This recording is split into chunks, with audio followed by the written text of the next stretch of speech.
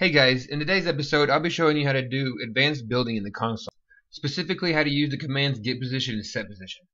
In this video you're going to need to pay very close attention to the bottom left corner of the screen where I'm typing. As you can see, I've just selected this wall corner and disabled it. I'm doing this to check and make sure that it's the right piece I selected. This is the corner I'll be replacing.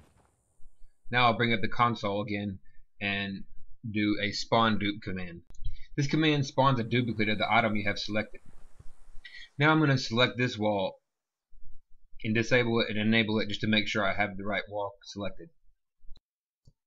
Now that I know that's selected, we're going to start working with the get position command. We're going to start off with get position X. Just remember, all you have to do is push your arrow up button in order to select the previously selected command, and then you just push backspace and enter your X and Y and Z. Next we'll use the command getangle Z. This command gives you the angle of the item you need to replace. I'll also show you that the get angle X is going to be 0. It'll always be 0 because that sets you up at level. Okay, now we have all the angles figured out. We'll begin working on the duplicated wall. Once again, bring your console up and select the wall. Now we're going to start using the command set position X. You'll need to use the numbers you referenced earlier using the command get position and get angle. Now, just retype those numbers in each coordinate for the corresponding angle, X, Y, and Z. Now you'll see me typing these numbers out. Don't forget to double check your numbers, because if you do type them wrong, it will move the item who knows where, and it's going to be really hard to find.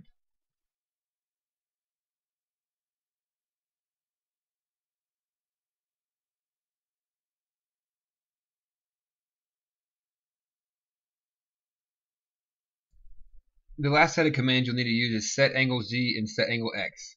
This will set the angles of your piece to match up with the pre-existing item. The angle Z is the most important one. It sets the angle.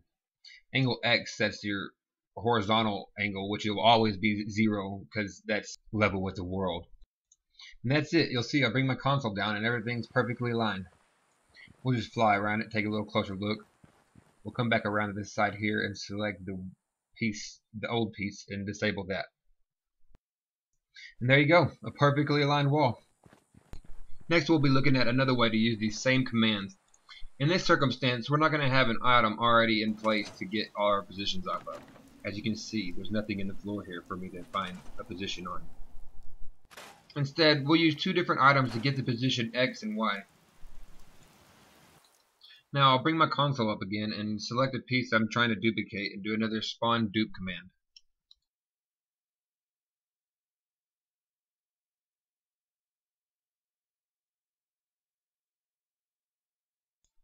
Now that the item is duplicated, we're going to need to get the positions X and Y to get it placed under the door. I'll start off by selecting this floor piece under the desk. You'll also need to know which direction X and Y run. I like to use the mod precise item movement to remind me which direction X and Y is. As you can see, I just modded my Y position 5 units. Now I've established Y runs north-south and X runs east-west. After selecting the floor piece under the desk, I use the command get position Y. Next I'll find the floor piece I need to use to get the position X. Now select it and use the command getpos X.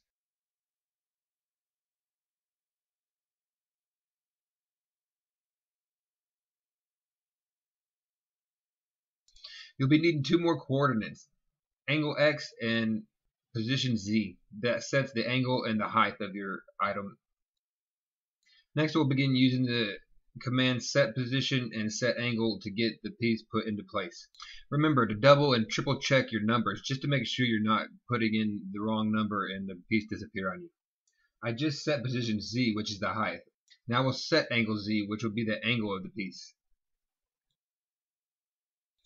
Then we'll use set angle X, which will be 0. It'll always be 0, as I've mentioned 2 or 3 times already. And then use set position X, which is the position of this piece in front of me here.